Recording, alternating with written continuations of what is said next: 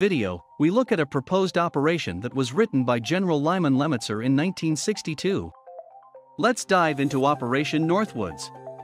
Operation Northwoods was a proposed false flag operation against American citizens that originated in the U.S. Department of Defense in 1962. The proposal contained many plans calling for CIA operatives to both stage and commit acts of terrorism against American military and civilians. They would blame it on the Cuban government and use it to justify a war against Cuba. Operation Northwoods detailed many possible terrorist acts. The document included the possible assassination of Cuban immigrants, sinking boats of Cuban refugees, hijacking planes to be shot down or given the appearance of being shot down, blowing up a U.S. ship, and even orchestrating terrorism in U.S. cities. The operation also recommended developing a communist Cuban terror campaign in places like Miami or Washington. This would involve the bombing of U.S. civilians and then placing the blame on the Cuban government to paint a false image of Fidel Castro and the Cuban government.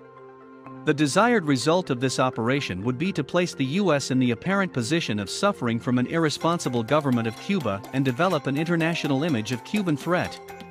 When Operation Northwoods was proposed to President John F. Kennedy, it was rejected. The president said bluntly that we're not discussing the use of military force on civilians. Following the presentation of Operation Northwoods, President Kennedy not only rejected it, but also removed General Lyman Lemnitzer from his position as chairman of the Joint Chiefs of Staff. The physical documentation of Operation Northwoods became declassified through the John F. Kennedy Assassination Records Collection Act of 1992. This declassified over 4 million documents including Operation Northwoods. The link to the National Archives page for the declassified Operation Northwoods files is in the description of this video if you'd like to check it out.